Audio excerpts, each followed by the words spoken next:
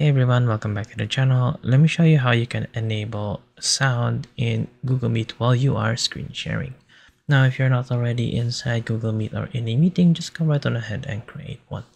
And let me show you how we can go ahead and share.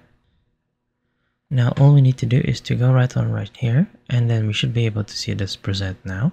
And then let's go ahead and click on this.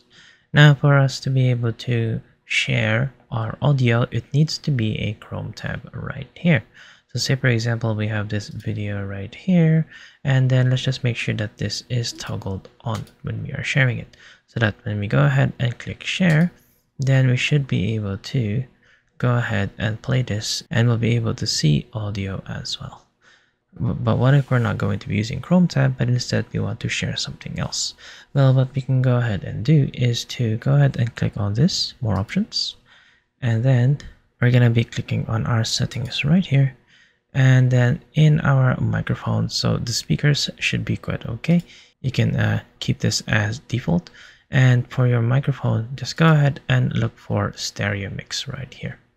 And at the moment, this is not available in my PC, but you should be able to see something like this.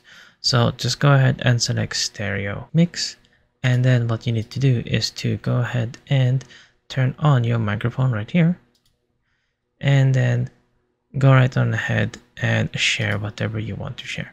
So it does not have to be a Chrome tab, but it can be a window, or it can be an entire screen as well. And then your audio will be shared and it will be heard as well. And there you go. I hope that you have found this tutorial useful. See you guys next time.